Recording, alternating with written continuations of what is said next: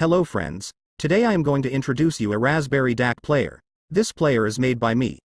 The 11.9-inch touch display used here is Eddy Play, which I bought from the Indian online site. Also Raspberry Pi 4 is used with 4 GB RAM.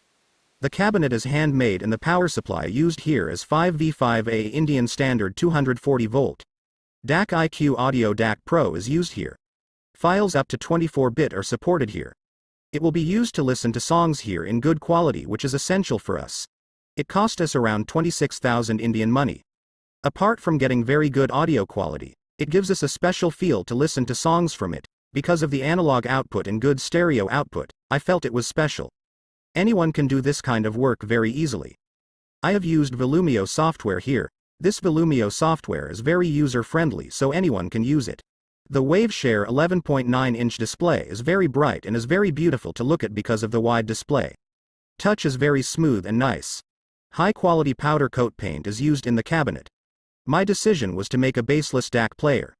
Video last I am playing a Malayalam Indian music.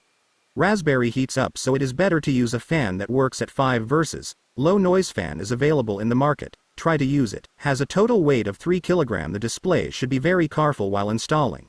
The display is priced at 9,700 rupees in the Indian market. Software knowledge is required to build this player. Installing Peppy meter will be very nice and beautiful. Output is configured on the back side.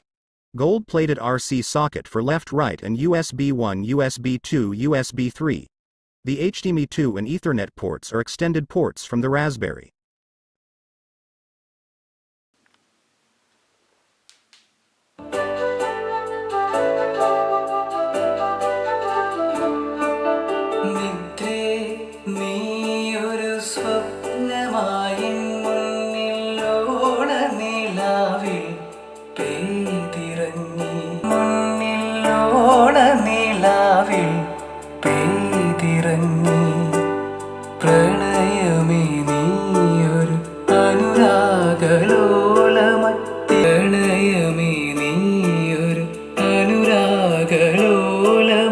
Tiru